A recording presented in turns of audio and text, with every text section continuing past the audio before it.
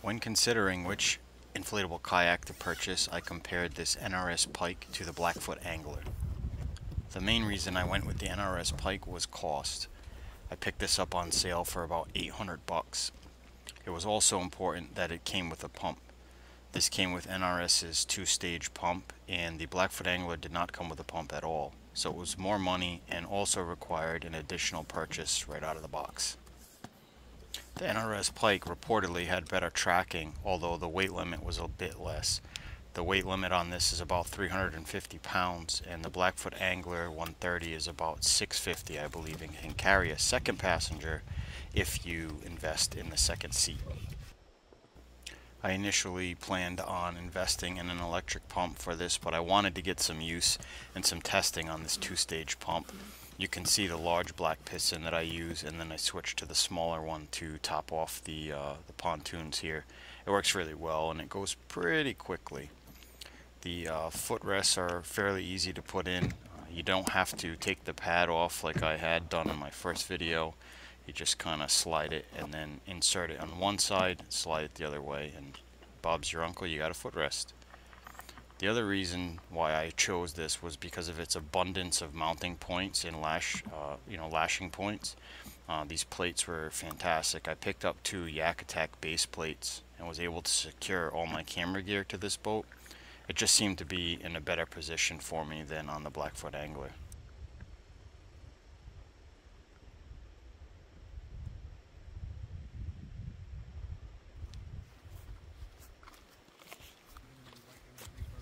I do wish that there was a better way to attach the seat to the kayak. They do give you these straps, which are fairly easy to use, but some adjustable buckles would be nice. I plan to add those in the future, but by no means is this a deal breaker. It just takes a couple extra minutes to lash the seat down.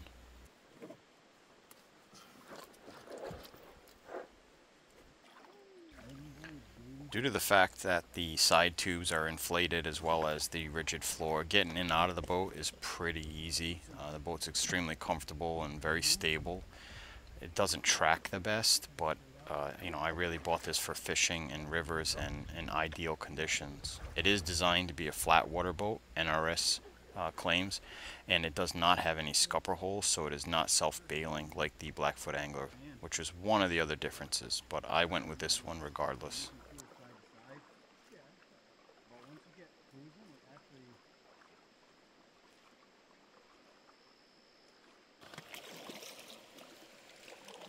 On the water in the NRS, Pike 126. Not crazy about the mount that I have. It's a little shaky. But it paddles nicely so far. The tracking is not the greatest, but I knew that going into it. The portability is pretty awesome.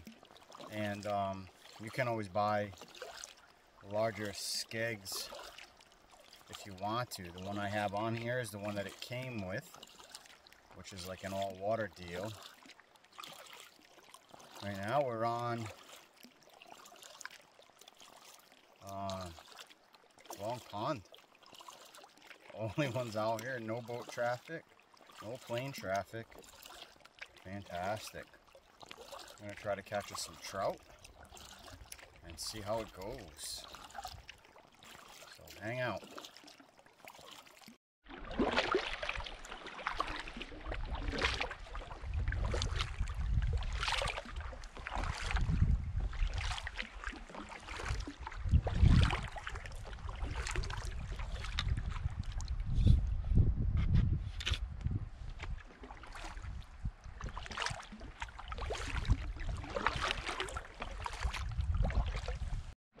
Can we stand up? Oh,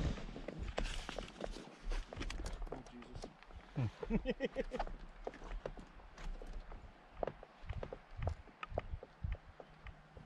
We can. Yeah, now start fishing like that.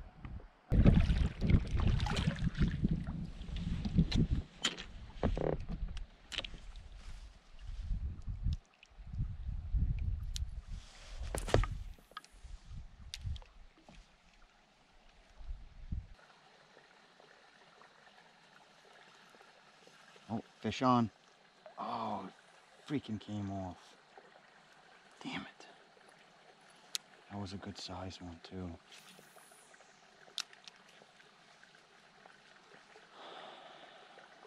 What a bummer.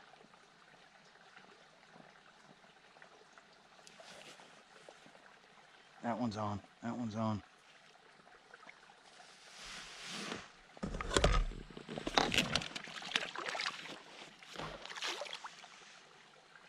Oh man. It's one of those little creek chubs, guys.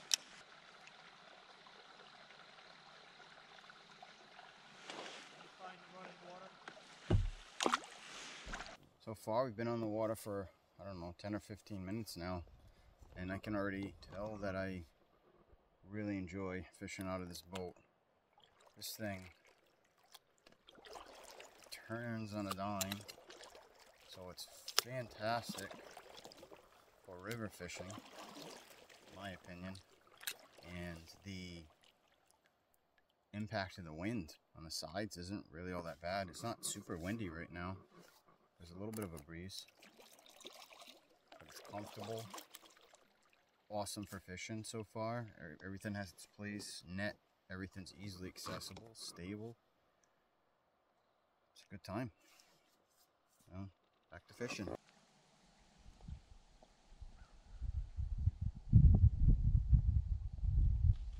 Beautiful.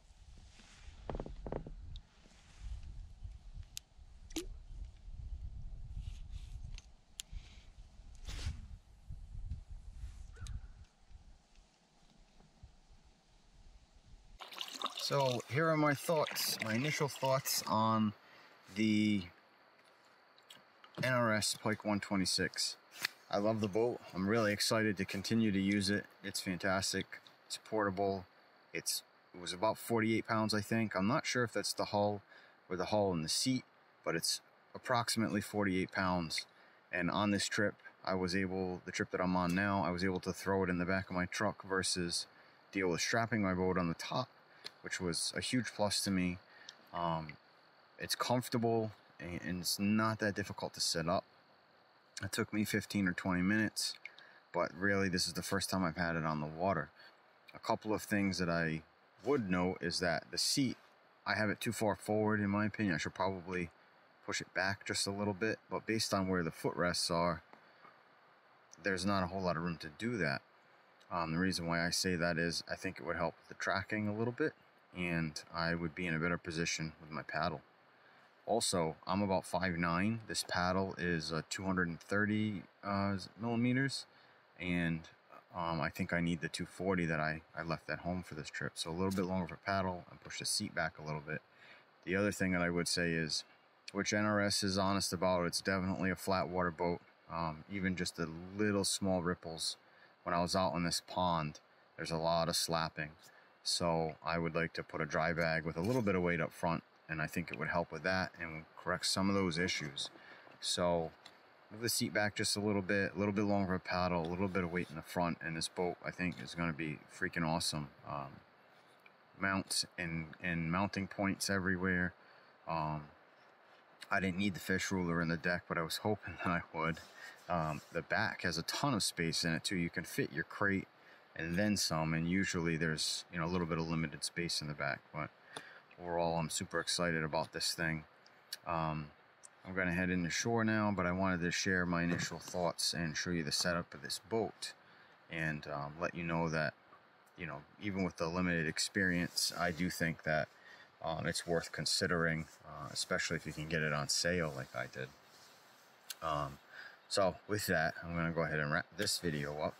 And if you got any information out of it, if you enjoyed the video, give it a thumbs up. If you have any comments or suggestions, questions, you can put those in the comments below, obviously.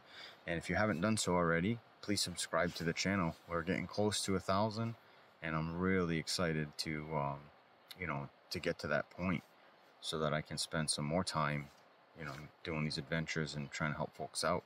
So that's it. That's all I got. Thanks for hanging out. We'll talk to you soon.